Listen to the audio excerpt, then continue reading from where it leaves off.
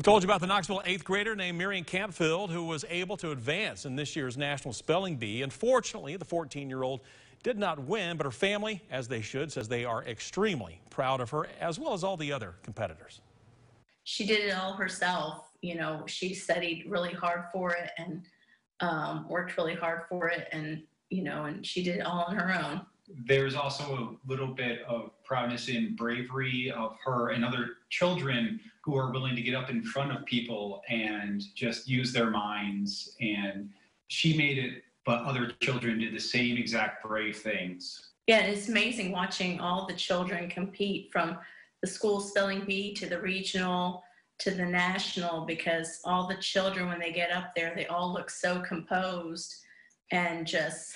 And the parents aren't. And the parents aren't, yeah, we're not, but the children just look all composed, and they're asking all these very intelligent questions about the words and things like that, and all the children are talented.